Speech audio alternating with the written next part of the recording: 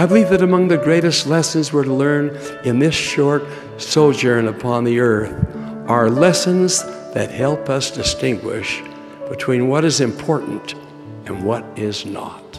And what is most important almost always involves the people around us.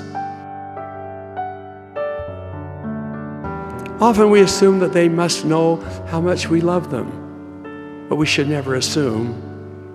We should let them know. Wrote William Shakespeare, "They do not love that do not show their love."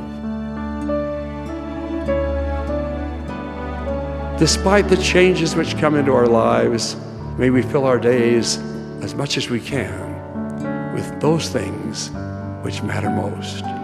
May we cherish those we hold dear and express our love to them in word and in deed.